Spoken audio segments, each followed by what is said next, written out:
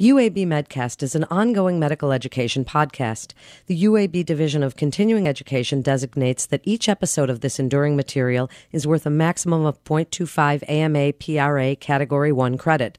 To collect credit, please visit uabmedicine.org/medcast and complete the episode's post-test. Welcome to UAB MedCast, a continuing education podcast for medical professionals. Bringing knowledge to your world. Here's Melanie Cole. The Portico Transcatheter Aortic valve can offer outstanding control and accuracy for optimal patient outcomes. My guest today is Dr. Mark Sasse. He's an associate professor in Interventional Cardiology at UAB Medicine. Welcome to the show, Dr. Sasse. So what are the valves you're most commonly replacing these days? Yeah, from a interventional cardiology point of view, right now the only valves that have a percutaneous option are aortic valves, and that's the transcatheter aortic valve replacement. We have done a few TAVR valves where we put them in mitral, previously replaced mitral valves, but that's off-label and only used in dire emergencies. Unfortunately, the technology to replace the tricuspid valve and the mitral valve are not ready for percutaneous prime time, per se. The pediatric people actually do replace the pulmonic valve in a relatively commonly, but that's within the realm of congenital heart disease. But one of the new valve, the Sapien 3 valve, the Edwards, was just approved for replacing a pulmonic valve once there is a conduit or a graft that was put in, namely by a surgeon. So now that valve, the pulmonic position, can be replaced. But currently, the only valve for mainly adults that can be replaced percutaneously is the aortic valve. So typically, what have been your options for replacing the aortic valve? Yeah, currently the two FDA-approved devices that are on the market is the Medtronic core valve and now Evolute valve, and the Edwards Sapien line. They've gone through three evolutions, and now we're using currently the Sapien 3 valve to replace aortic valves. That's the one we use mainly at UAB, just because we have a great experience with the valve, and it seems to work for our patient population, where we currently use the lowest amount of contrast probably in the country and lowest amount of fluoro time, because between our team being a multidisciplinary team and our excellent support from our echocardiographer and our CT radiologist, we can kind of line up the valve externally before we even put it in and have an idea, so we can use the least amount of X-ray contrast and use the least amount of fluoro because we kind of know how we're going to put it in before we even get there. So then tell us about the Portico TAVR valve and some of the trials that you're involved in. Yeah, the one thing that is good, because we've done the most volume in Alabama, we're closing in our 500th TAVR. Our program was started in August of 2012, and we're definitely the busiest center in Alabama, and probably one of the busiest centers in the entire Southeast. And once you've created a reputation, companies are much more willing to give you new technologies to do in trials, and I think it offers our patient population a much greater option. The one that we are currently trialing is the Portico valve. This is a self-expanding TAVR valve that is currently in use in Europe, but still not FDA approved in the United States. So this is our trial that we're going to be doing. It will be in a high-risk population. That means an STS score of 8% or greater. 8% means like there is a 8% risk of dying during a open surgical procedure. So anyone with a high-risk features has the ability to be randomized to this valve versus a FDA-approved device, which either would be the Medtronic Evolute or the Sapien 3 device. So it gives us another option of, we don't know how it's going to perform, but for patients, I think it works nicely because I've used the device. It goes in quite nicely. The other thing is that the patients automatically get long-term follow-up. Some patients are not happy with having to travel, but in most studies, patients who are followed within clinical trials actually do better because they're constantly followed up by physicians and other allied health professionals to make sure that they're doing well. So they never, ever get lost to follow-up unless they actually just don't want to come back, and that happens. But I think the benefit is that they get a valve that will replace the aortic valve, which is a deadly condition, and they get randomized at a center that's very, very experienced in doing transcatheter aortic valve replacement. And 3, they get followed in the long term. And some patients, when they kind of go back to their normal lives after they've been fixed, they say, well, I feel so good.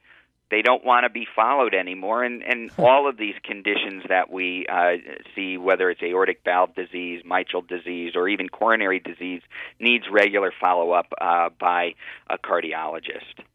So this valve has a unique delivery system that you mentioned. So it's for greater accuracy and placement, yes? Yes. The good thing about this is fully retrievable up to 80% deployed. So if you don't like the position, you can retrieve it, and it's quite easy to retrieve it. And then you retrieve it and you pull it back into the sheath, and then you reposition it, and then you redeploy it again, which is quite nice.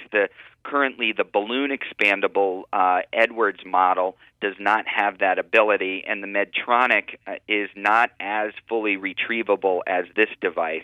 The Medtronic is retrievable, but I found that it sometimes that this valve, again, I have not a lot of experience, definitely more experience with the Edwards and the Medtronic version, but all of them are excellent devices, have great data.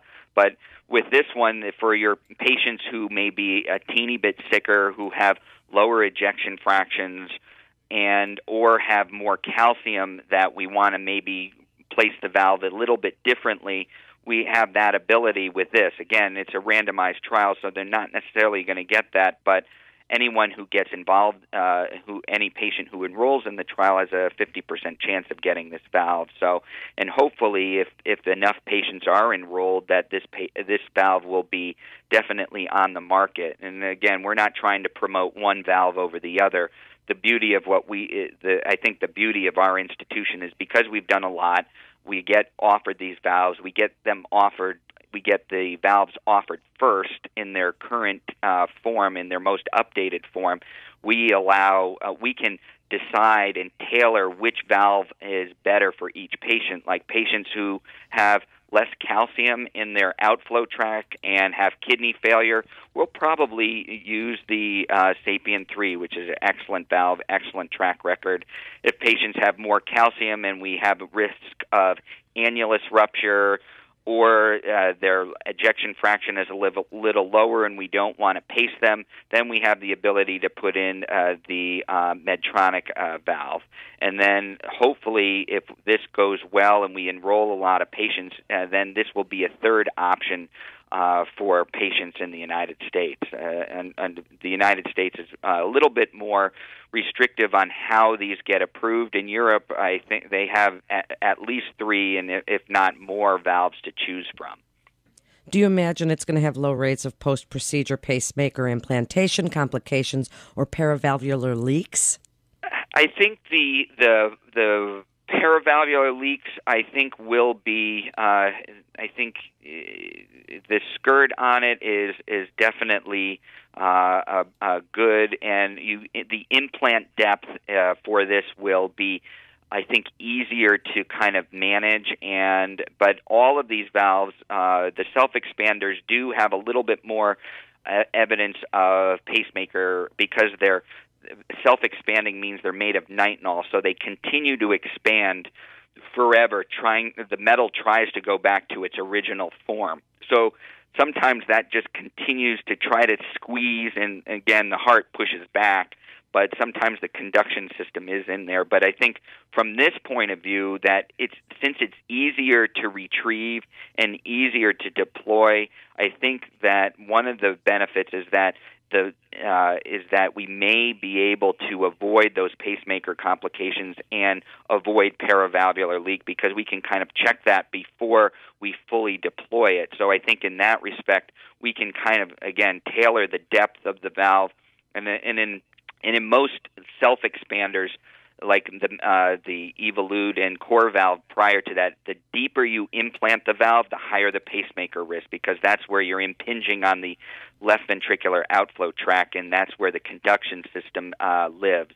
So with the shallower the implant depth, then you actually have less pacemaker complications. And then also from a paravalvular leak point of view, if you don't like where it's placed and you can see the paravalvular leak on echo, you can always, again, retrieve and put it in. And again, maybe you have to put deeper, so you may balance a little bit of paravalvular leak versus pacemaker implantation. And there's trade-offs for each of those complications, but I think the beauty of the retrievable nature of the valve makes it that we can potentially get the valve in its most optimal position without spending way too long in the patient trying to adjust it, because it is relatively easy. So unless your patients need them for another medical condition, do you imagine that you'll be using anticoagulant medications temporarily post-surgery?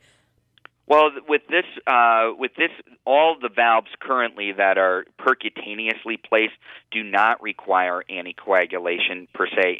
Anticoagulation is something like warfarin, Coumadin, the novel oral anticoagulants like dabigatran, apixaban, and rivaroxaban, the Xarelto and Eliquis and Pradaxa. Those are typically called anticoagulants. There's currently a new trial that I don't know if we'll be participating in, but we've heard about it, where they're going to try to use anticoagulants, but the current practice is everyone takes aspirin indefinitely and takes either Plavix or one of its cousins, and we haven't studied that, like ticagrelor or prasugrel, but usually it's aspirin and Plavix for a total of 6 months, and then aspirin indefinitely. So just like any bioprosthetic valve that the surgeons actually put in open, it's still only aspirin is the antiplatelet of choice in the long term. We still don't know, because it's still relatively new, whether anticoagulants would be better, but in its current form, and until we get guidance from the FDA and my colleagues around the country, that aspirin and Plavix for 6 months, and once the Plavix is taken off at 6 months, and then aspirin indefinitely. That's the current practice. So in the last few minutes, Dr. Sasse, how can a community physician refer a patient to UAB Medicine and get involved in your trials? Yeah, I mean, in the other trial that we're doing is Partner 3, which is the Sapien 3 valve, and comparing open surgery in low-risk patients, STS less than 4.